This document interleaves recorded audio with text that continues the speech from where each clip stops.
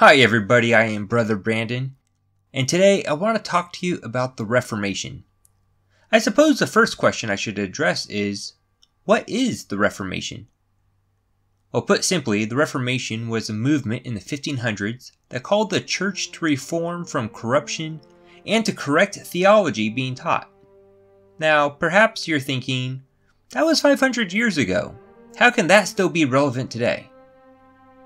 The Reformation is important because it shows us the power of the gospel in the lives of ordinary people. While there are many intricate points and intertwining issues that the Reformation addressed, the essence to the Reformation is about salvation. How are we saved? What is the gospel? This is a question that we should continue to ask ourselves, that each generation of Christians should ask themselves. This is a pretty serious question, and a very important question to get right. Consider Scripture's warning in the book of Galatians, where it states, "I'm astonished that you are so quickly deserting him who called you in the grace of Christ and turning to a different gospel. Not that there is another one, but there are some who trouble you and want to distort the gospel of Christ. But even if we or an angel from heaven should preach to you a gospel contrary to the one we preach to you, let him be accursed. As we've said before, and so now I say again, if anyone is preaching to you a gospel contrary to the one you received, let him be accursed." Scripture says that those who distort the gospel, who preach a false gospel, should be accursed. This is strong language and a strong warning. Therefore, preaching the correct gospel is important. The Reformers felt it was worth fighting for, and worth dying for, to the extent that many were put to death for preaching the true gospel. The main teachings of the Reformers could be summarized in 5 major points. Historical theologians refer to these points as the 5 solas. So what are the 5 solas? They're sola gratia, by grace alone; sola fide, through faith alone; solus Christus, in Christ alone; sola scriptura, according to Scripture alone; soli Deo gloria, for the glory of God alone. We will explore these points using them as a framework as we study the Reformation. Now, during our study, we're mainly going to examine the life and work of Martin Luther, who led the world in this Reformation. But before we do so, I would like to preface with 2 main points. First, we are not to idolize Luther. He was just a man that God happened to use. Now, he did great things, and anyone who calls themselves Protestant is really standing on the shoulders of Luther's work, whether they know it or not. That being said, Luther was not perfect, and his theology is not perfect. I personally don't agree with everything Luther did. I don't agree with all of his teachings. I don't agree with everything he said. But what he got right is the gospel. And it is largely due to his work and effort that recovered the gospel teachings. So I'm not going to focus on his errors or points where I don't agree with his teachings. That is not to hide his errors. That is just simply not the point of this video. There is much that we can learn from his work and his life as he led the Reformation. Second, while Luther is generally the one who gets most of the credit and focus during any study on the Reformation, it is important to remember that Luther was not alone. There were some who came before Luther, such as the English theologian John Wycliffe, who had lived from 1328 to 1384, dying about 100 years before Luther was born. Wycliffe taught that Scripture should have authority over the church, and that it should be read by everyone, not just the clergy. Wycliffe went as far as to translate the Bible from the standard Latin into English. At this time, the only authorized version of the Bible was Jerome's Latin translation, which he translated around the year 382 AD. Wycliffe died of a stroke in 1384, And about 30 years after his death, Wycliffe was deemed a heretic of the church for his teachings and for his translation, and his books were burned for it. Another key person before Luther was a Czech theologian named John Huss, who was highly influenced by Wycliffe's works and also taught that Scripture should have authority over the church, that the Bible should be in the language of the people, not just in the Latin. In addition to these teachings, he also taught against the corruption in the church and the selling of indulgences. This was an issue that Luther himself would also go on to teach against. Due to these teachings, John Huss was condemned as a heretic and burned at the stake in 1415, about 70 years before Luther was born. In addition to those who came before Luther, there were others who worked to reform the church during and after Luther's time, such as Ulrich Zwingli, William Tyndale, John Calvin, and John Knox. I point this out simply to clarify that it was not all Luther. God used many men to recover the gospel. That being said, we're going to focus our study on Martin Luther because, simply put, he was the key player. He was the one that really started the movement in a way that caused it to spread around Europe. So that should bring us to a question then. Who was Martin Luther? Martin Luther was born on November 10th, 1483 in Eisleben, Germany. To give some context to when Luther was born, the printing press was invented in 1436, about 50 years before Luther was born, which dramatically changed the way people were able to publish and distribute writings in a way that the world just had not seen. A tool that Luther would take advantage of like no one else before him. Another significant event in world history within Luther's time was Christopher Columbus sailing and discovering the New World in 1492. Luther would have been about 8, almost 9 when this happened. Luther's parents were not particularly wealthy, but his father was able to move up in status and eventually owned a copper mine. He wanted the best for his son and made sure that Luther had a good education. In 1501, Luther went to the University of Erfurt, where he studied law and planned to become a lawyer. Then in the summer of 1505, something happened that would change Luther's life. While traveling back to school from visiting home, he was traveling from Eisleben to Erfurt, and suddenly Luther was caught in a terrible lightning storm, where a lightning bolt hit a nearby tree. In his anguish and fear, he called out, "Help me, St. Anne, I will become a monk." Now this may seem to be a bit odd to us, praying to St. Anne. However, it was, and to a point still is, a common practice in the Catholic Church to appeal to a saint. St. Anne in particular was the patron saint of minors, so Luther was appealing to the patron saint of his father. Luther survived the storm, and true to his word, and to his father's disappointment, Luther gave up law school and instead entered the Erfurt monastery, joining the Augustinian monastic order. In Luther's first 5 years, we begin to encounter the first sola, that is sola Deo Gloria, the glory of God alone. Well, kind of. After 2 years in 1507, Luther completes the ordination to become a priest and performs his first Mass.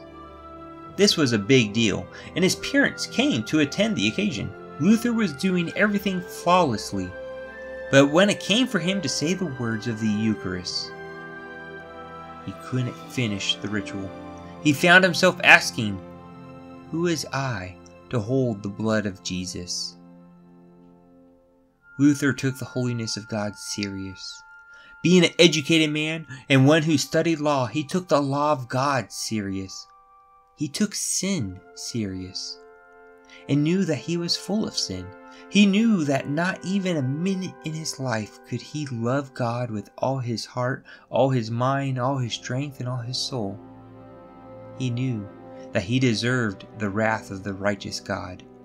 Luther struggled terrible depression, knowing that he could not live up to God's standard. He felt tortured in knowing that it was impossible.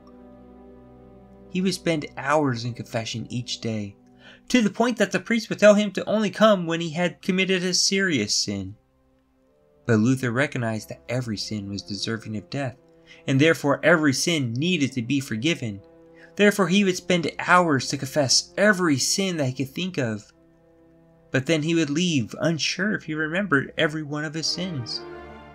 In addition to lengthy daily confessions, Luther tried every kind of work of self-deprivation, but knew that it was not enough to atone for sin. He began to grow angry with God for being in the impossible situation of being mandated to be holy as God is holy, knowing that it was impossible to fulfill the command and therefore doomed. During this time, Luther thought of Jesus only as a righteous judge. And one day someone asked Luther if he loved God, and Luther, in his despair, answered, "Love God? Sometimes I hate him." Luther was a man who rightly understood the glory of God and took the glory of God serious. He took his sin serious and took the law of God serious. But he did not know the gospel. I think that this can serve as a good lesson to each of us, for the law is meant to convict, but it is not meant to save. Only Jesus can save. But Luther did not know a saving Jesus. He only knew of Jesus as a righteous judge.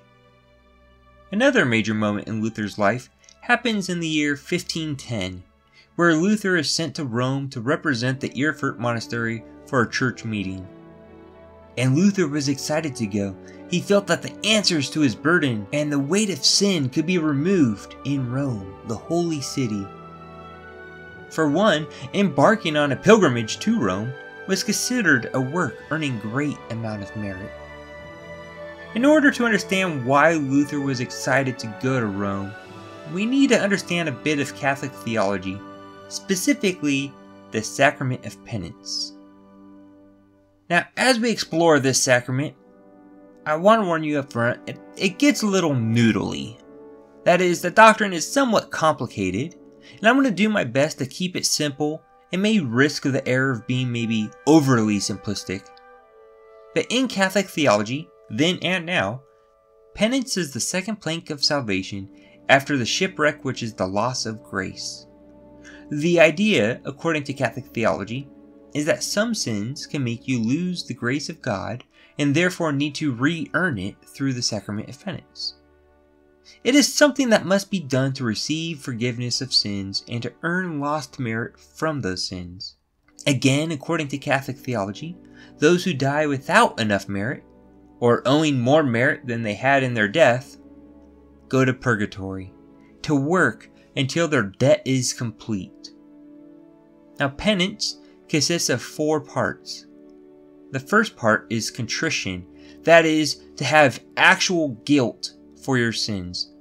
Not just sorry that you were caught, not just sorry that you're in trouble, but actual guilt of the sin, actual guilt that you defied God. The next part of penance is confession, where you then confess your sins to a priest, motivated out of the true guilt. The third part is absolution, where the priest would then assure that the person's sins was forgiven in Christ, and then would tell the person to do a work of satisfaction to gain merit to make the absolution complete. Which brings us to the fourth part of penance, which is works of satisfaction. Works of satisfaction were things to gain merit.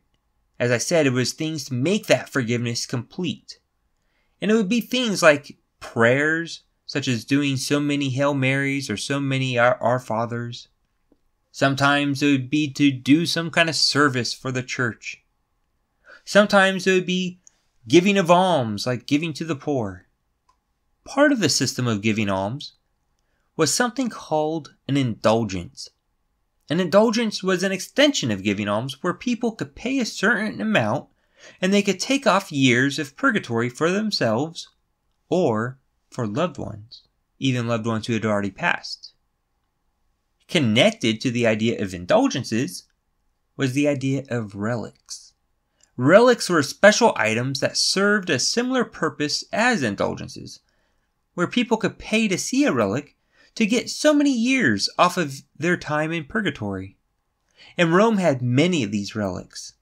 The bones of Peter and Paul, the skull of John the Baptist, the nail of a cross, the hair of the beard of one of the apostles were some of these relics. And Luther was excited to see these relics. He thought that in them he would be able to have the forgiveness that he was seeking. So Luther is excited to make the pilgrimage and to visit the relics. However, when he arrived in Rome, he saw complete corruption in the church. Priests would rush through the Mass to do 5 Masses in the time that it should take to do 1, not taking the importance of Mass serious. He saw clergy visiting brothels. He saw a complete lack of regard to the glory of God and the seriousness of the clergy calling. And during Luther's time in Rome, he visited the relics. And one of the most significant relics were the Holy Stairs. The Holy Stairs were the steps of Pontius Pilate and were therefore the very steps that Jesus walked up during his trial. These steps were moved and reassembled to Rome after the Crusades. And after climbing all 28 steps on his knees, saying the Our Father prayer on each step, Luther admits that he began to have doubt. When he reached the top, he stated out loud, to no one in particular, "Who knows if it is true?" This records the first time that Luther had a bit of doubt in the whole system. While he was not yet ready to give it all up, in fact he would remain a devout monk for another decade, nonetheless, the seed of doubt was planted, and the Roman pilgrimage with all the relics did not help Luther feel any closer to God. In 1511, shortly after returning to Erfurt from Rome, he was sent to Wittenberg, and this was at the request of a man named Frederick the Wise. Frederick the Wise was a prince of Saxony and was an elector, which was someone who was able to elect a new emperor of the Holy Roman Empire. I say that to simply explain that Frederick the Wise had some political power and political influence. At this time in world history, Frederick the Wise was seeking to put Wittenberg on the map. His plan was twofold. First, he began to collect as many relics as he could. He dreamed of people making pilgrimages to Wittenberg to view his relics. By 1518, Frederick had over 17,000 items, 17,000 relics. And if a person would pay to see them all, they would have earned near 2 million years off of their time in purgatory. The second part of Frederick's plan was that he wanted to create a university that could rival that even of Erfurt's. To this end, he made a request of the church to send learned men to be professors at his university. Luther was one of the ones sent to meet this request. In 1512, Luther, aged 28, earns his doctorate and becomes professor in Wittenberg. In 1513, Luther begins to teach through the Psalms. And then in 1515, around the age of 31, after spending 2 years teaching the Psalms, Luther would begin to teach Romans. So he began to study the book of Romans to prepare his lectures. And this study would prove to be another life-changing event for Luther. An event that is now referred to as the Tower Experience. While studying Romans, he read, for presumably the first time, Romans chapter 1, verses 16 and 17, which states, "For I am not ashamed of the gospel, for it is the power of God for salvation to everyone who believes, to the Jew first and also to the Greek. For in it the righteousness of God is revealed from faith for faith, as it is written, the righteous shall live by faith." This text speaks about the righteousness of God, a topic that had plagued Luther and caused him into despair. But this time, as he read the text, he noticed something different about the righteousness of God. At first, he did not understand the text, but the more he studied, the more he began to realize that this text was speaking about how it is by faith that we are counted righteous. The righteousness in which we have is not our own. It is a righteousness that is apart from us. The righteousness that God calls us justified is not our own. It is the righteousness of Jesus applied to us through faith. When Luther realized this, he describes the relief that he felt in reading these words as like being born again. He had been a monk for 10 years, and this was the first time that he had heard the gospel, and the gospel gave him new life. Luther would go on to read the rest of Romans, and eventually come across Romans chapter 3 verses 23 through 25, which states, "For all have sinned and fall short of the glory of God," a truth that Luther knew all too well. But the text continues to say, "and are justified by his grace as a gift, through the redemption that is in Christ Jesus, whom God put forward as a propitiation by his blood, to be received by faith." We are justified by God's grace as a gift, not by our merits.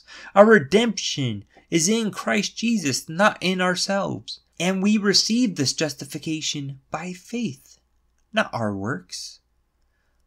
Notice that this text speaks directly to 3 of the solas. Sola gratia, by grace alone. Sola fide, through faith alone. Solus Christus, in Christ alone. These 3 solas speak to the gospel, that we are saved by grace alone, through faith alone, in Christ alone.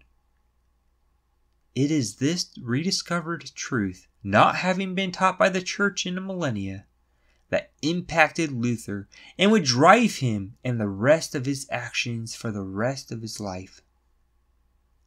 Now, to be clear, Luther did not immediately make all these connections. Not yet. Luther would not go on to articulate this theology for a few more years. But it is here where the seeds are planted. It is here where Luther for the first time felt the love of Christ. This is the power of the gospel. It changes lives. This caused Luther to seriously question penance, indulgences, and relics. But he was not yet ready to abandon the whole system. At least not yet. 2 years go by. In the year 1517, a man named Johannes Tetzel is commissioned by the Archbishop of Brandenburg to sell indulgences throughout Saxony. There is a lot of intricate politics that is in play here that I'm not really going to get into, but the main thing to note is that the church was running low on funds due to extravagant spending, and the money made by these particular indulgences were going to go and fund the Grand Cathedral in Rome, St. Peter's Basilica, which would not only serve as the house to the bones of the apostles Peter and Paul, but would also serve as the papal headquarters. Johannes Tetzel was a charismatic indulgence seller who would travel around the region, and he would use speechcraft and showmanship and play to people's emotions to persuade and guilt people to give their money. Listen to this sermon stated by Tetzel. "Listen now. God and St. Peter call you. Consider the salvation of your souls and those of your loved ones departed. You priest, you noble, you merchant, you virgin, you matron, you youth, you old man, enter now into your church, which is the church of St. Peter. Visit the most holy cross erected before you and ever imploring you.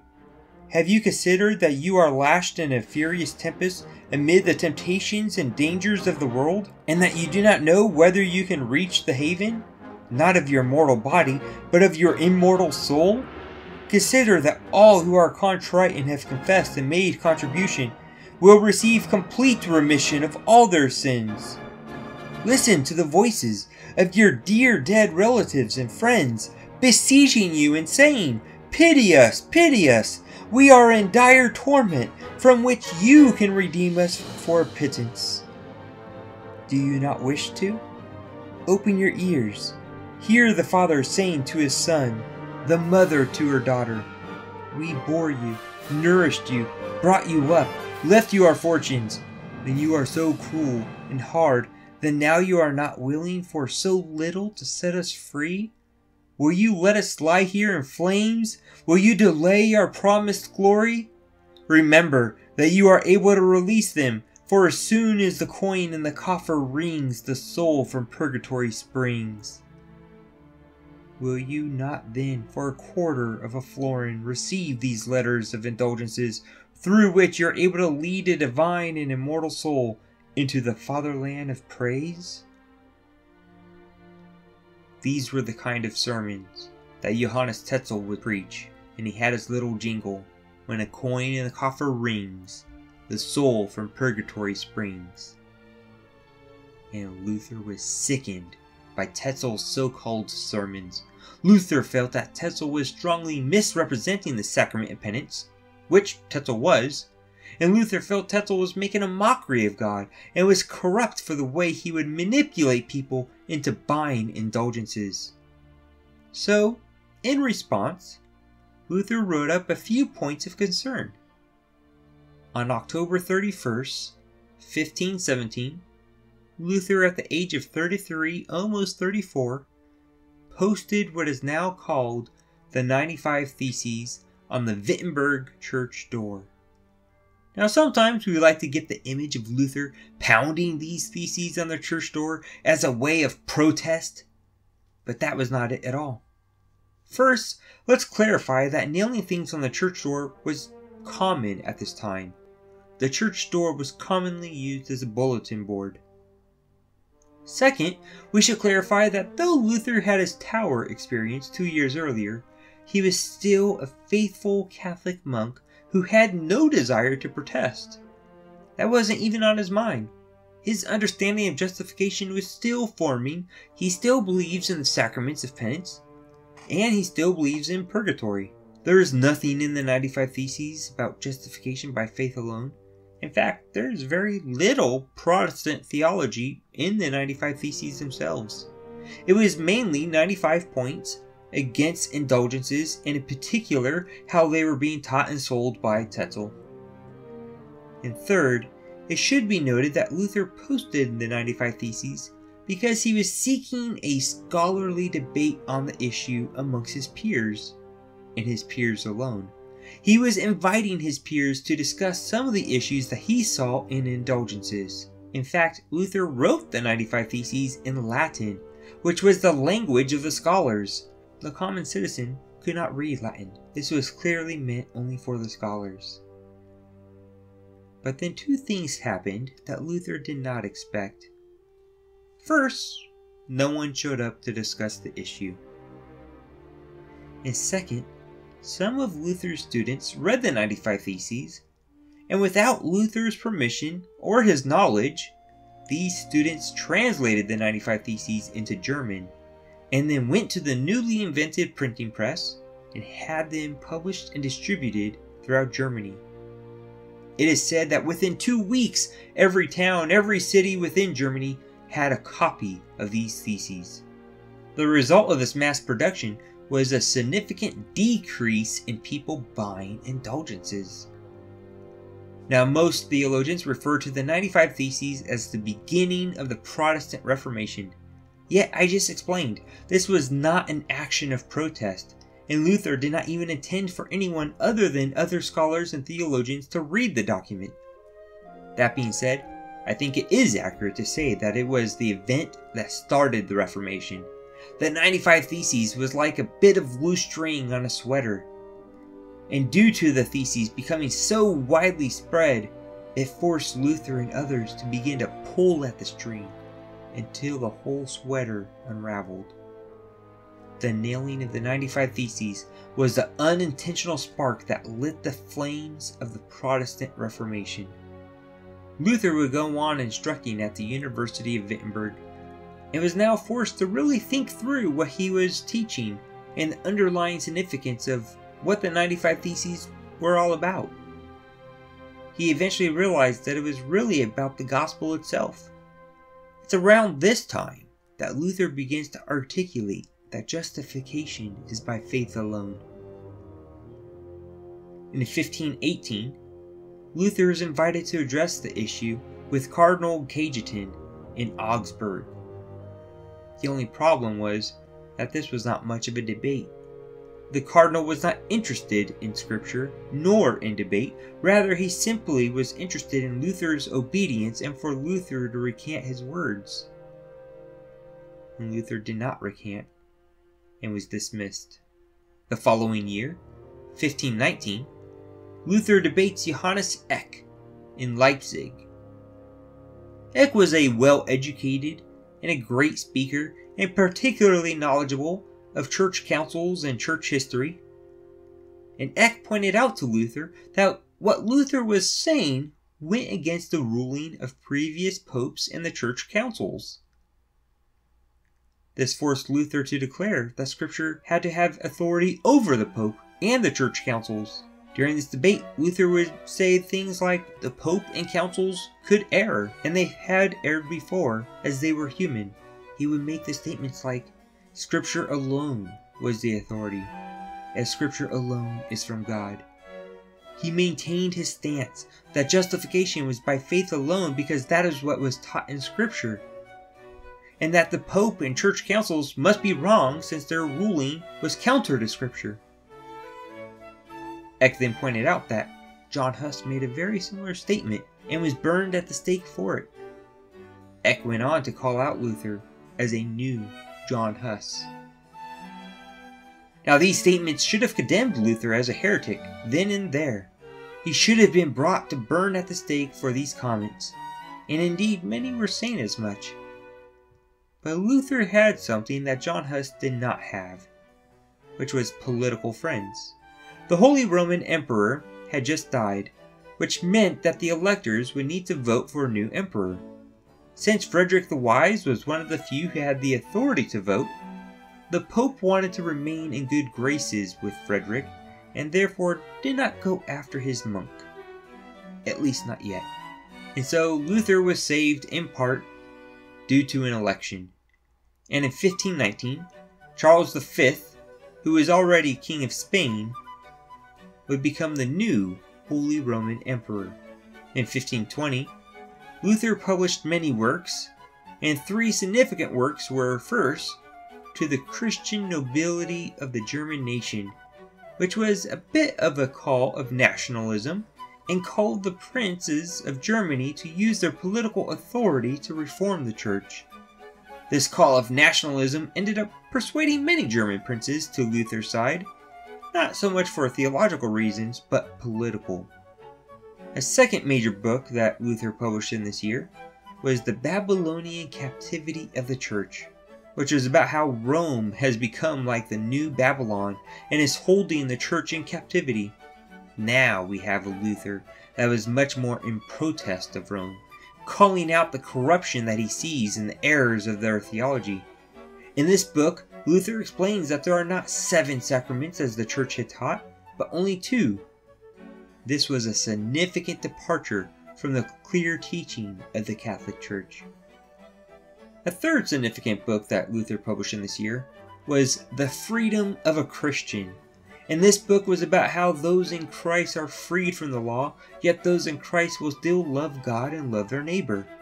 In this book, Luther expands on the doctrine of justification by faith alone. Well, it wouldn't be too long before the Pope re-noticed Luther, and near the end of 1520, Luther was summoned to the Pope on the accusations of heresy. Luther was given 60 days to arrive in Rome and to recant his teachings. But Luther does not go to Rome. In response, Luther burns the Pope's summons, and in 1521, the Pope excommunicates Martin Luther and condemns him as a heretic and appeals to the newly elected Holy Roman Emperor Charles V. And so Luther is summoned to the city of Worms to be tried by Emperor Charles V with a promise of safe passage. Now keep in mind, John Huss in his time also had that promise, which was not honored. And this is a summon that Luther simply could not ignore. And while many of his friends told him not to go, Luther went, full well expecting that he would likely be burned to the stake, just as John Huss was before him. And so, in 1521, Luther is tried in Worms, and during the trial, Luther is asked 2 questions. The first question that they asked Luther was, "Are these your works?" referring to a pile of books and pamphlets on the table, which indeed were his works.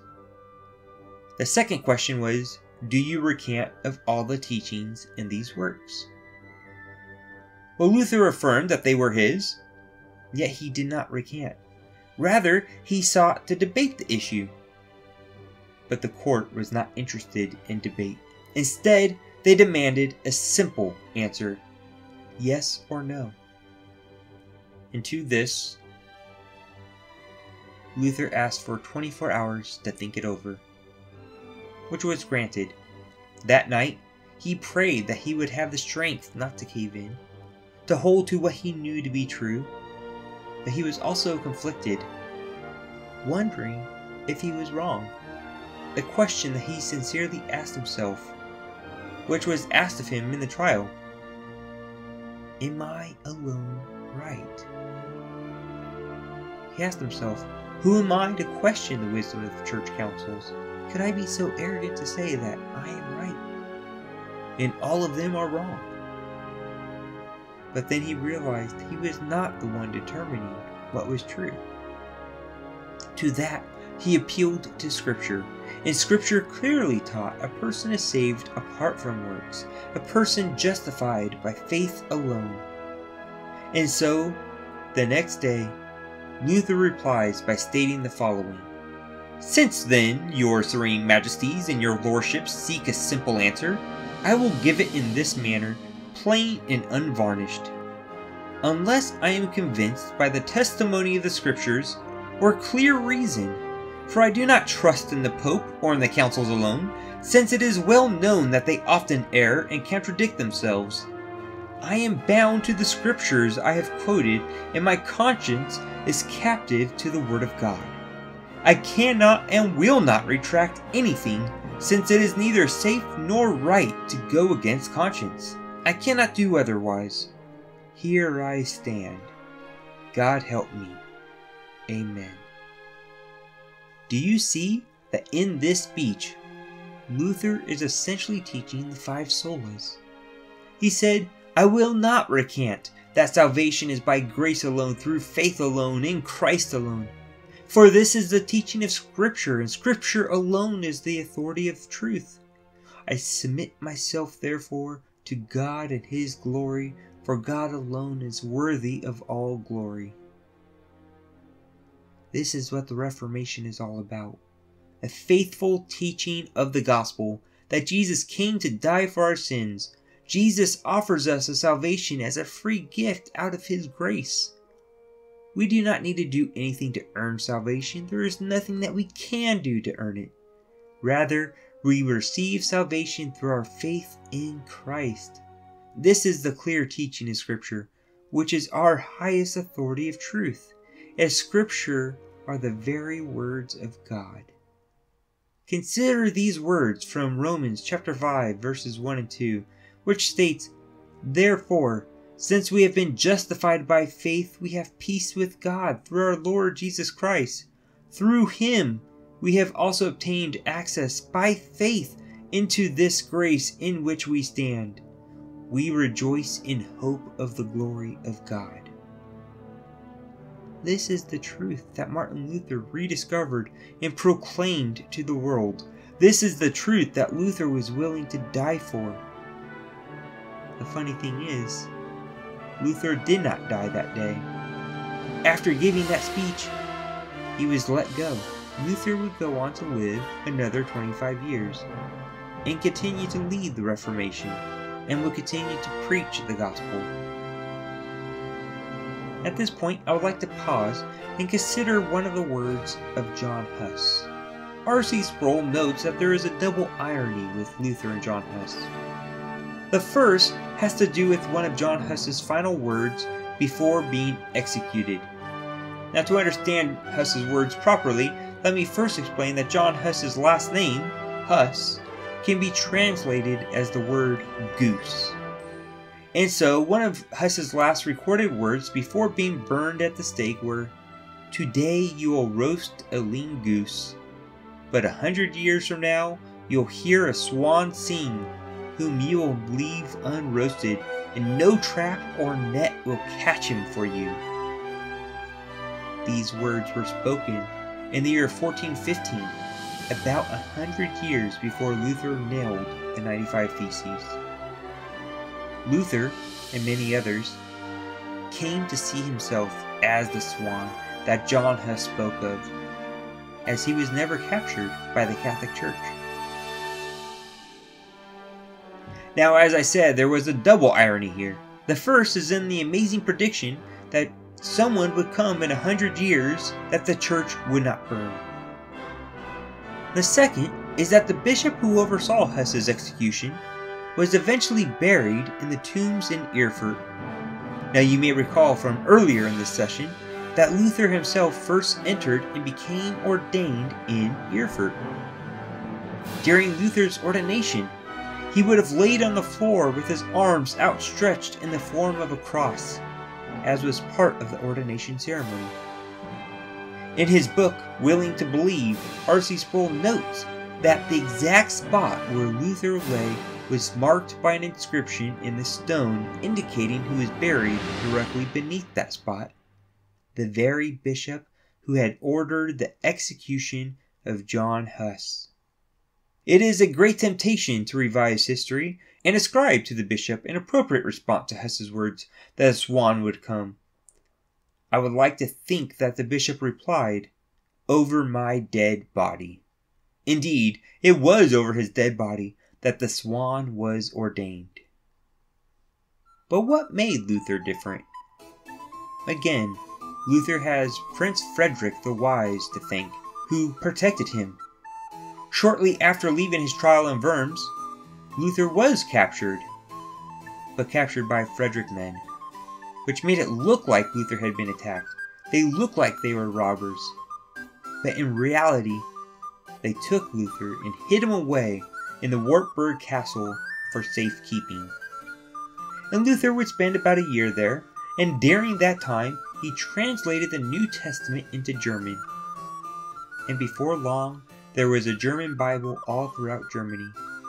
This would inspire others like William Tyndale to translate the Bible in the language of their countries. While Wycliffe was the first to do it, Wycliffe did not have the printing press. This was a tool that Luther, Tyndale, and others used to ensure that all people could read the Bible. After about a year, Luther left his exile and continued to lead the Reformation in Wittenberg, under the protection of Frederick. Since Luther was condemned, he was limited where he could travel, and spent nearly the rest of his life in Wittenberg. Remarkably, the German princes eventually stood up to the emperor, and the emperor backed down. This essentially legalized Lutheranism for a time. Luther eventually married to Katharina von Bora, who herself was an ex-nun, and then together they had 6 kids. Luther would go on to write many more books and songs, lead and influence others to reform the church, and then, in February 1546, while visiting Eisleben, Luther died of an illness at the age of 62. As I close, I would like to share words that R.C. Sproul recorded for the opening of his music CD, which he produced called Glory to the Holy One. In this opening, Sproul beautifully summarizes the work and importance of Martin Luther and the Reformation.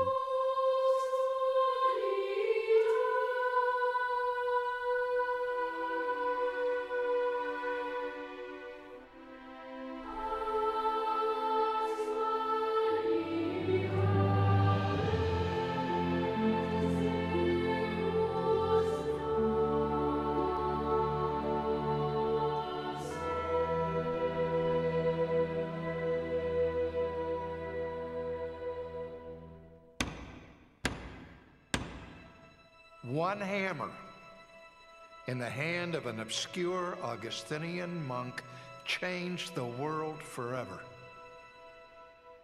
Martin Luther posted his 95 Theses on the church door at Wittenberg, Germany, calling his fellow professors to examine issues of supreme theological importance. Thus began the Reformation, through which the light of God's Word was brought out of the darkness to shine with clarity once more. One of the central cries of the Protestant Reformation was this: "The just shall live by faith." Luther's development of the doctrine of justification by faith alone recovered the gospel that had been hidden during the Middle Ages.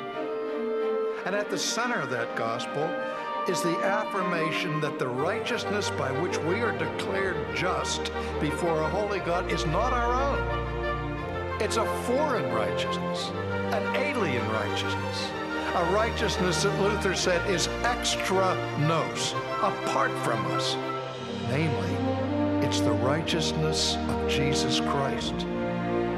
That righteousness that is imputed or counted for all who put their trust in Him.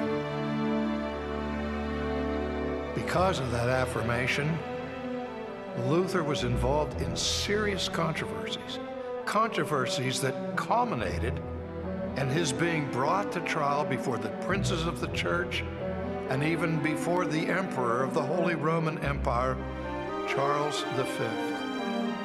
And there, at the Diet of Worms summoned in Germany, Luther was called upon to recant his views. He answered his interlocutors by saying, "Revoco? You want me to say, revoco? That I recant? I will not recant unless I'm convinced by sacred scripture or by evident reason.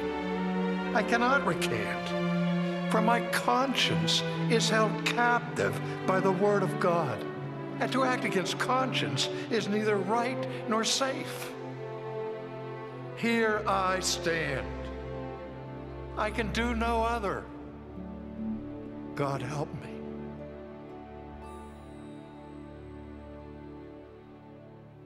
In every generation, the gospel must be published anew with the same boldness and the same clarity and the same urgency that came forth in the 16th century Reformation. The church has always done this in both the spoken word and in song, producing hymns that tell us of the great salvation that has been wrought by God alone through Christ alone. These hymns that you hear today are sacred music for the church, giving glory to the Holy One.